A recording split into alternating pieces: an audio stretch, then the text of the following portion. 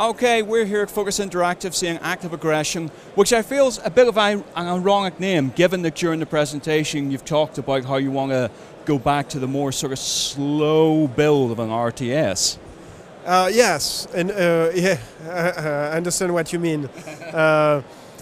Yeah, we want to. In fact, we want to have the pace of Act of War or CNC Generals, or something where it is a mix between something that is really involving. You are into your game, you have a lot of things to do. It's not only watching, and something where you can think, and make decision and saying, oh, to win I should do this and this, and it's not only, okay, I know that I should be doing this, but it's just like I'm not fast enough.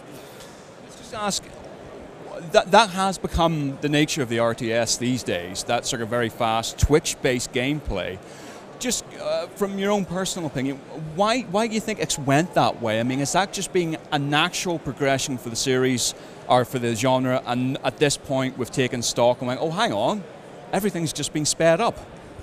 Yeah, well, to be honest, I don't know. I think, but probably because the last big RTS is StarCraft 2, and we don't have anymore some Age of something coming around, some new thing. I mean, like refreshing, and Age of Empire, Age of Kings, were a more slow pace, and they were extremely popular, and I think the Command & Conquer series were more in between, and but the two of them kind of disappeared, So now the only one that exists is StarCraft, which is at a higher pace. So, well, to me, in my opinion, it's I will say it maybe in a very egoist way. I'm creating games that I like because I want to play them. So. I really like the CNC, especially the generals, CNC generals pace, and this is where we want to what we want to bring. We want to bring this kind of pace where it is exciting and going like very smooth, but also where you can think. Well, that's it. I mean, do you yourself have like a whiteboard at the studio going, things we need to achieve, A, B, C? These are the core systems of the game. Oh, to me, well, I would say the core system is to have something that could be very fun and interesting when you build your base. So that's why with Active Aggression, you cannot you have your HQ and you build around your HQ. And if you want to build somewhere else on the map, you need to build another HQ, which means that this way of building your base is going to be to me unique. So you are bringing something to the players that is new and they can experience, and it's not like, oh, I used to play this game already, I don't want to experience again something that I've already played. And secondly is how you will deal with the resource management. It's what are the ideas that you can bring to make it like different, fresh and stuff like this. And then you have, well, producing units is more about how you, for each faction, how you design the faction, and this is really fun to do because you pick up units. Oh, this faction is going to be fun to play because this defense you can use it this way or this way, and these are the pros and the cons, and of course the combat system. You're saying about your units. It's U.S. Armed Forces versus is it Cartel? Oh yeah. Well, the first one I would say the more classical one is the U.S. So the U.S. Army in the 2020s. So imagine the U.S. Army like in in 10 years, how it will look like. So there are some cool devices and weaponry, pretty funny. But it's pretty straightforward. You know most of those units. And then you have the Chimera.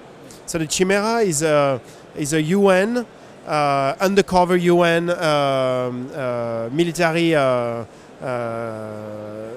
special forces, and he's using weaponry coming from all around the world, like strange, kind of unique, and it's fun. And you have the Cartel, and the cartel is using, you know, like highest prototype. Everything is really expensive, and they have technology that is more science fiction than the other one. It's a lot of things that are stealth, new kind of weapons and stuff like this. We're saying about that, perhaps less so with the latter two factions there, but more so with the US Armed Forces. Obviously, the design work behind something like that, we've seen it so many times in various mediums as well as RTSs. So when you're sort of pulling upon that idea, how do you make sure, I mean, how do you go about making your version of what the US Armed Forces would look like distinct from the competition? If you take it like, for example, an RTS, usually is imagine that you have no artistic direction that you want to put on it, is how well is executed the tank. You know, like, for example, the Abrams, and how many polygons can you have, and how many kind of shaders is your engine is able to make. So this is the first step, is if you see the tank is saying like it's better executed than the competition. And secondly is, well, how would you like to make the player feels when he plays with the tank? So for example, what we wanted to have with the US Army is have the feeling that it's something that is very resilient. They used to make war, you know, they have but it's not, you know, like super high tech. It's like, but you know, very strong. This is the way we wanted to have, and have some geeky things like, you know, on our Abrams tank, it is written "Born to Kill." You know, like a tough guy. It's fun to play with those guys. So when you select the tank, it's talking like this, and so we add a lot of things. But it is like I was saying, you can also express it by, you know, the ACNOs, you know, with the sound when you select the unit, what he's telling to you, and this can be fun too.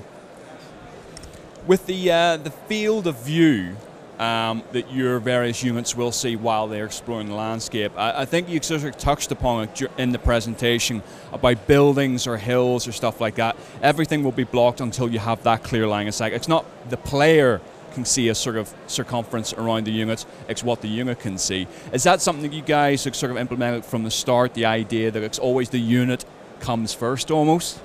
Well, this line of sight system that is pretty, I would say, pretty accurate with the buildings, all this stuff like this.